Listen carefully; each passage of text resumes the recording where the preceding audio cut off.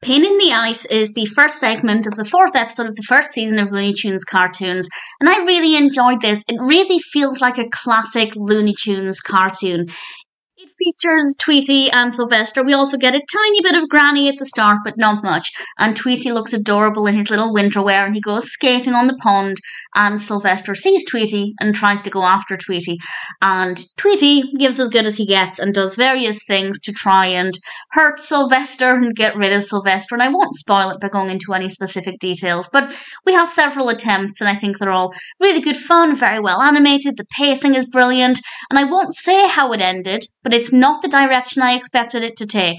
And I rather liked that. I thought it was a very well written, well structured narrative with fantastic pacing and beautiful animation. I'm not completely in love with Sylvester's face. I think I mentioned this previously. I just don't love the design of his face here. There's just something about it that's not the same as the classic version, but Tweety looks brilliant, and the backdrops are gorgeous. We have a very snowy scene, very wintry, and the movement on the ice as well is really fluid and beautiful. So I had a lot of fun with it. Pain in the Ice is a really good segment, a strong start to the fourth episode, and if you're a fan of Looney Tunes, or indeed Sylvester and Tweety, then I'd say it's definitely worth watching.